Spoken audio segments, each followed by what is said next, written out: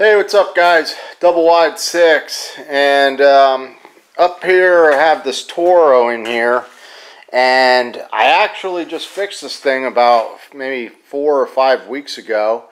And the issue before was the guy was mowing under a tree and he banged up the throttle spring here, and it was running really fast. I think it was running, so I just adjusted that for him, gave it back. And now he just gave me a call and he said that there's fuel dripping out of the carburetor, and you could see the fuel on the deck. And if you look closely in here by the air filter, you could see it dripping right off the corner. Right there's a drip being formed. So not sure if we have a needle and seat, a float problem, or possibly like a vacuum type problem. So we're gonna dive in here and see what we find. He said he was trying to start it, wouldn't start, and I figured he might have flooded it, but now it's like pumping out gas. So I'm gonna start out just taking off the cover here, and we're gonna get in here to this carburetor.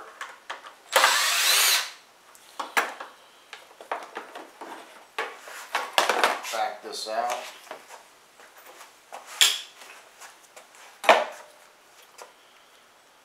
Alright.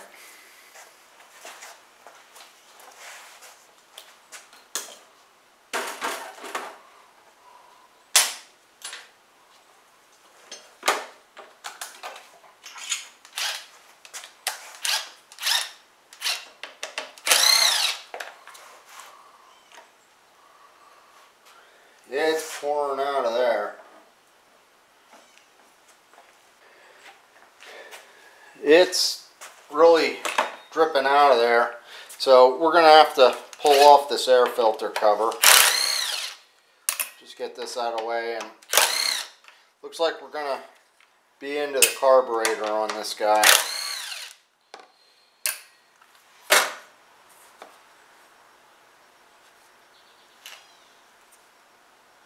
Just making sure there's a gasket here. And there is, that looks good.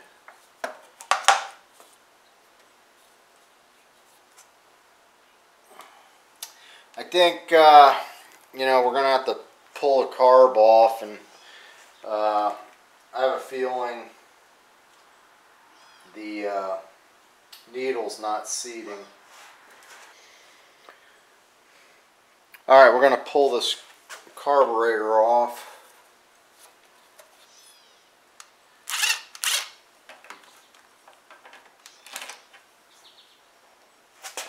Oops.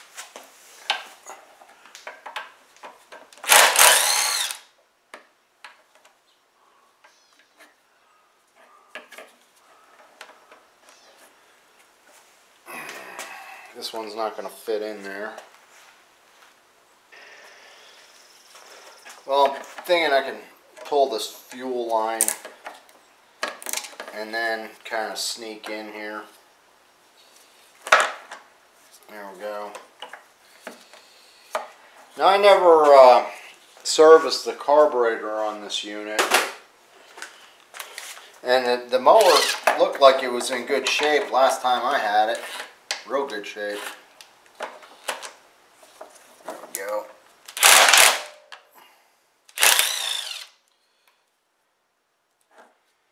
Alright. And it looks like we have a 1/4 inch up top. You're going to have to bear with me. I'm working on a new tool setup. Trying to get a little more organized, like my buddy Bruce Pender. So trying to get my tools all in boxes and organized, and that one's not the right size. Yeah, I'll have to show you the setup I'm working out of. I'm working out of a tool cart, and I like it. It's just new to me, so it's taken a little bit of time for me to actually get used to. And I'm just taking a look at all these springs in here.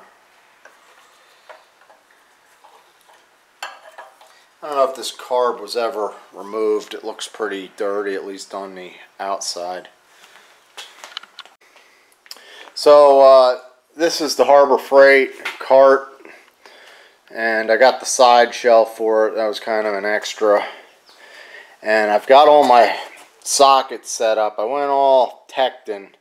I had the 1/2 inch set, really liked it, and I have other sockets over there. They're, I think, like a Husky brand, but I went with the Tecton so that I could set it up on these different stands, and these things are called the Hanson socket trays. So you have metric and standard, that's the gray and red. I got magnets here, and the idea is to actually just make this rolling toolbox kind of my small engine stuff. And you know, here's pliers, and you can see I have it all, you know, kind of set up and organized, and I'm still sort of filling it up. So as I work on projects, I keep adding and leaving tools here, but I'm liking the cart. It's just taking a little time to get used to. And the other thing, I just put a big box in here, and I'll probably make a video, and you can see this, for me, this is really clean. This is the cleanest I've ever had things in here. So I'll make a video, so just keep posted for that. We'll show you an update. I've just been real busy though. So let's take a look at this carb and figure out what's going on with it here. Alright, I blew it off with some compressed air, and I'll just try and get in here and see what's going on.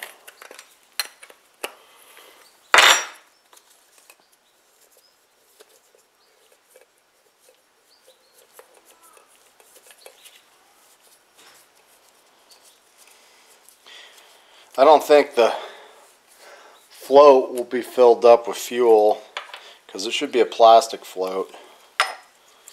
Yeah. So let me just grab a towel.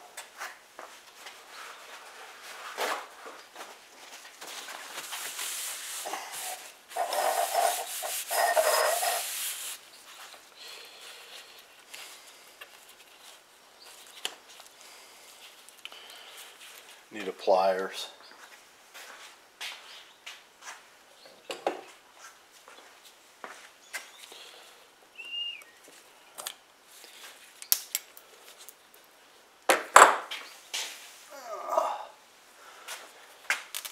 Alright. Yeah, this seems good.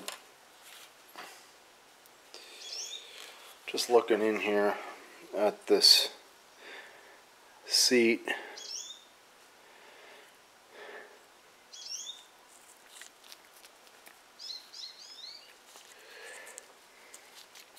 This gasket looks a little loose.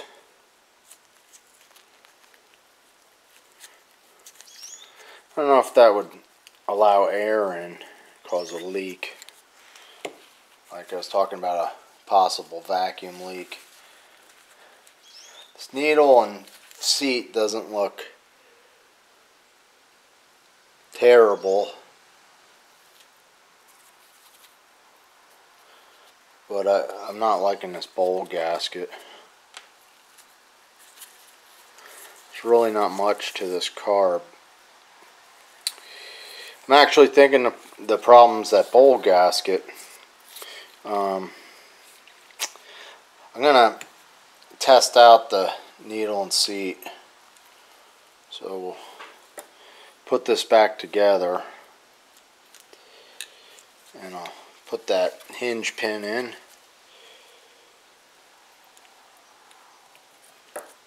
Now I have seen these floats sag down, you know, like over time. that, well, it should be pretty level. I don't know, let's see. I'm going to blow some air in this and see what happens.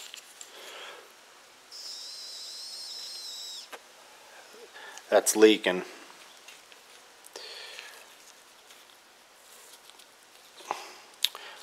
I'll push down on it a little.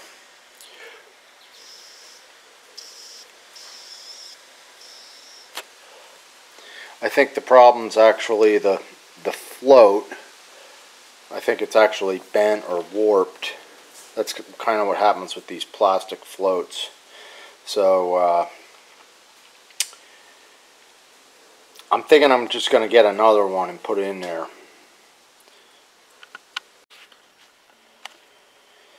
Alright, what I want you guys to take a look at is, I don't know how well you can see it, but the float is higher on this side than it is back here, so we really need that to be level.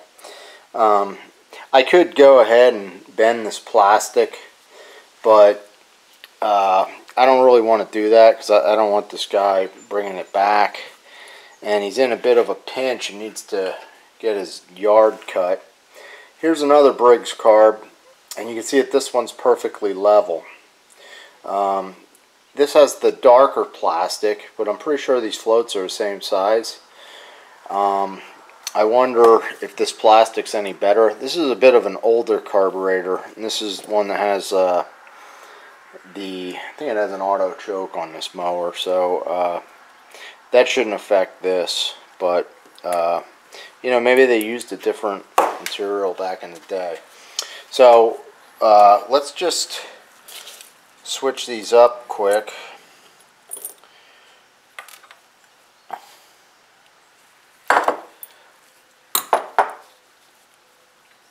One thing, when you keep carburetors, make sure you take the old fuel out. Alright, so we'll switch this one up.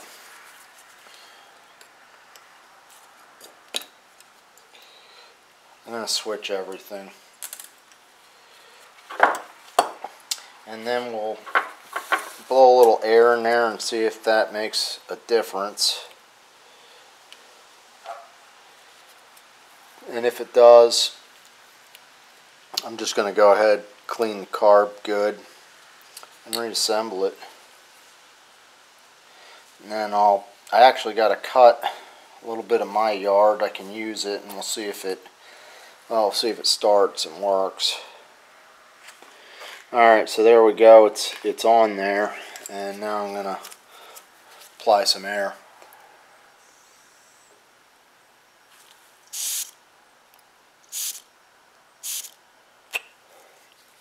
So, seems like it's sealing very well. So I think what I'm going to do is go ahead, clean this carburetor, and we should be good to go here. Well, I was going to change out the seat, but I only have Tecumseh seats. I got to order them. So we're going to try the old Q-tip drill cleaning. And like I said, the seat really didn't look too bad. So we'll just give it a polishing.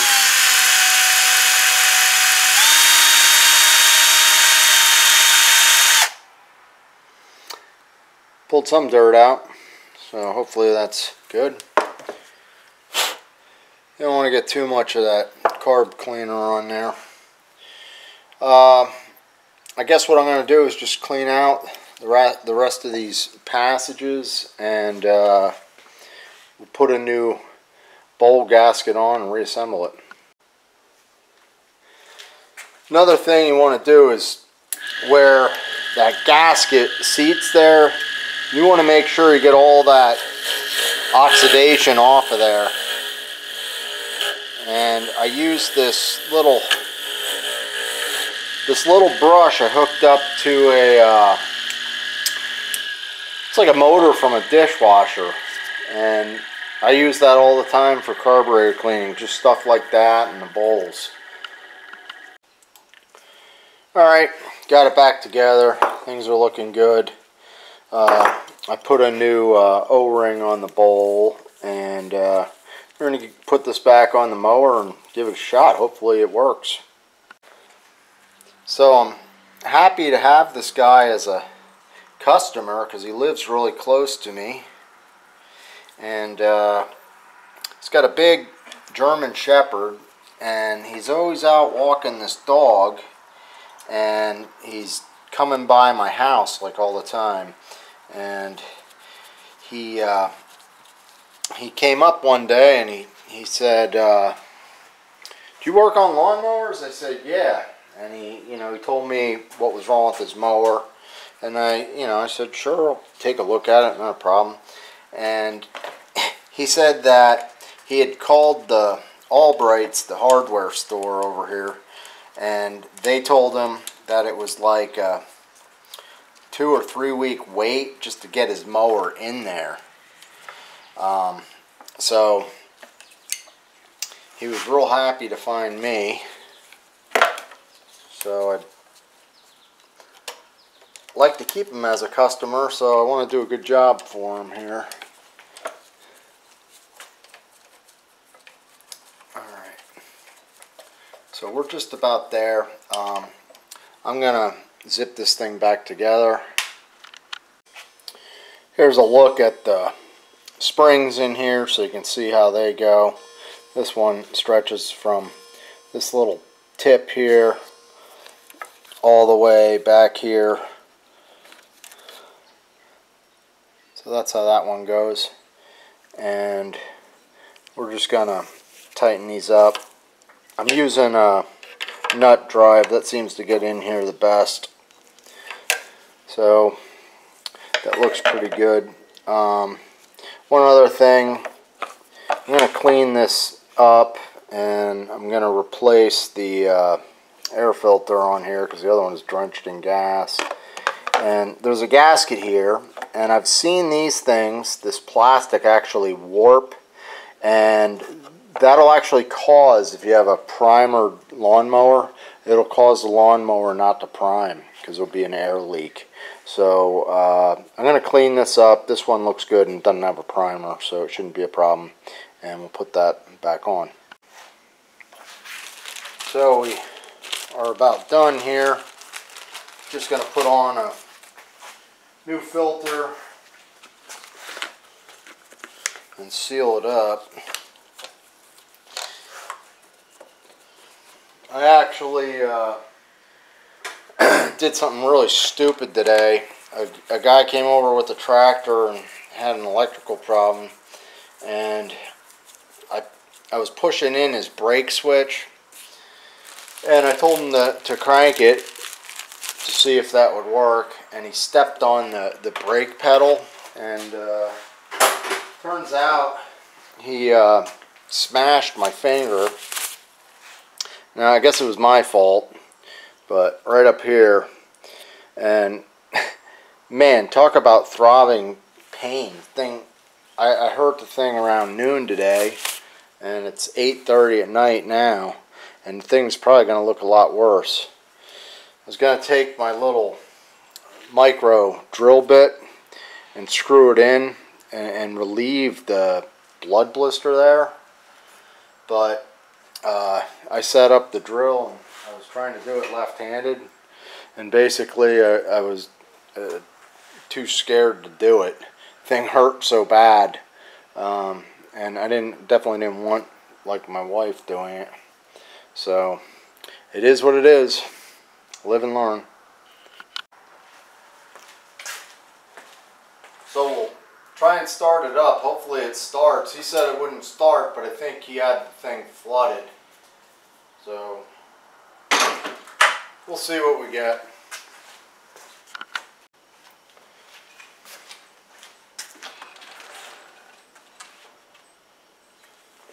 Guess there's not a timer. Didn't have one 5 minutes ago.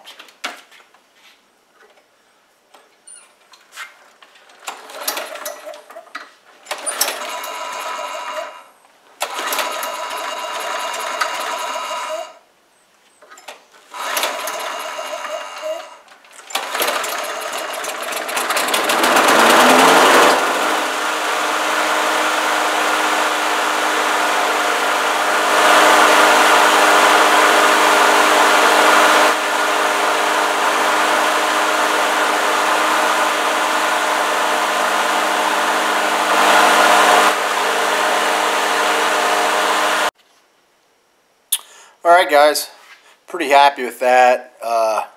You notice it took a few pulls there in the beginning. That was just caused by flooding, because he probably just brought this mower over about an hour and a half ago. I wasn't home. He dropped it off. So anyhow, I'm Double Wide 6, and if you haven't hit that notification bell, please hit it. Got a whole bunch of repair videos, all kinds of different genres. Bunch of different videos out there, guys. And like I said, I'm probably going to be making a video on the tool cart. So as I said, I switched over to a tool cart, and it's new. I'm getting used to it, but I am liking it. And like I said, I'm very organized. So you can check out some links below this video to some of the organizers and that stuff. And we're going to make a video of the Husky box and the US General box. So that'll be coming up. Take care, guys. Thanks for watching.